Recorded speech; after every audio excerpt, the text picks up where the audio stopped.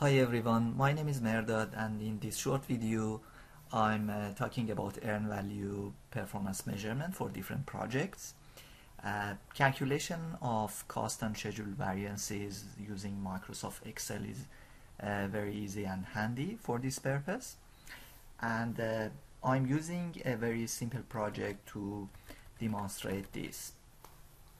As you can see in this small project, we have 11 activities starting with clear and set up construction site, and then we have drive support piles, pour main concrete or concourse, and the final activity is inspection for quality. As you can see, the project starts in January and ends in December, so 12 months is the plan for running this project, and we have monthly budget for each activity. For example, for the first one, we have a budget of $4,000 in January and $4,000 in February. So the same information is given for other activities, and you can easily build this model in Microsoft Excel. Okay, first thing first, we should concentrate on our plan, and as you can see, I have created a column for this one. In here we want to have the sum of budget for each activity. So our plan for the first activity is equal to sum, and I select this function, the budget for the first activity, and then press enter. As you can see, it is $8,000 because we have a budget of $4,000 in January and $4,000 in February. I can replicate this by dragging the corner of this square, and now we have the plan value for each activity. The next step is to calculate the earned value for each activity, and our target, as you can see, for earned value and plan value is end of May. So we are considering the first 5 months of this project. As you can see, at end of May, activity 1 is 100% complete, and we have progress rate for other activities at the end of May as well.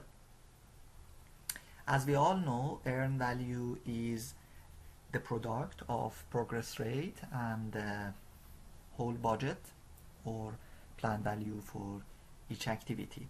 So earned value is equal to progress rate times whole budget for activity, and then we press enter. We should consider a percent in here, so I divide this one by 100. I can replicate these values until end of May, and total earned value is equal to sum of these values. As you see, the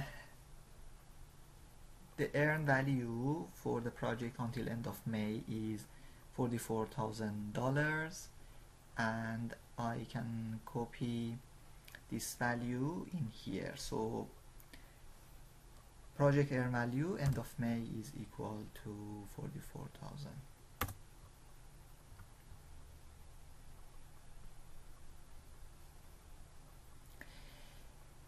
Another piece of information we have is about monthly plan. As you can see, in January we only spent $4,000, and in February it is equal to sum of all budget, 10,000, and then we can drag this corner of the cell to have the values until end of December. The next step is to calculate the cumulative plan. So for the first month we have only spent $4,000 in January. The second month, February, we have spent $10,000 plus $4,000 spent in the previous months, and then we can replicate these values. As you can see, the cumulative plan until end of May is $46,000. So I can copy this cell in here. So the project plan value end of May is equal to 46,000.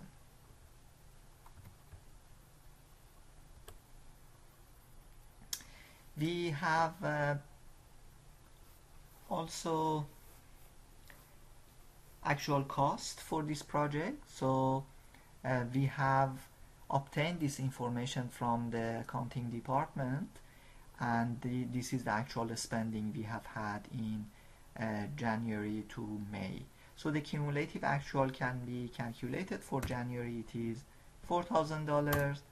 For February, the cumulative actual cost is equal to spending in February plus previous months, and then we can replicate these values. As you can see, the project actual cost at end of May is $53,000, so I can copy the value to this cell.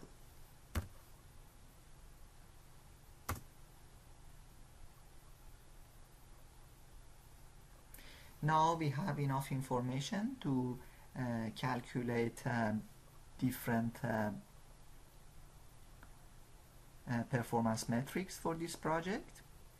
For example, cost variance is the difference between earned value and actual cost. Schedule variance is the difference between earned value and planned value, which is 46,000. As you can see, these two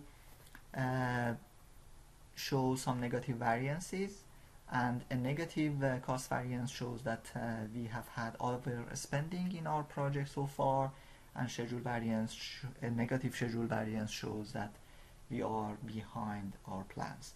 CPI, which is cost performance index, is the ratio of earned value and actual cost,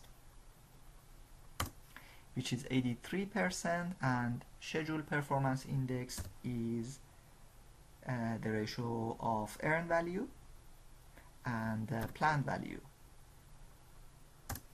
which is 96%. We have two more calculations to make. Estimated cost at completion is equal to our planned budget, $100,000 divided by CPI, 83%. It is equal to $120,455, and as you can see, it shows some inflation in the cost of project. And also estimated project duration is equal to 12 months, our initial plan, divided by SPI, and we now have half a month's increase in the duration of the project. So as you can see, calculation of performance measure indices using Microsoft Excel is very easy, and it provides us a very objective way to report the status of the project. So past performance of the project is always an indicator of the future, and that's what earned value performance measurement uses. Thank you. Please subscribe to my YouTube video channel for more instructional videos.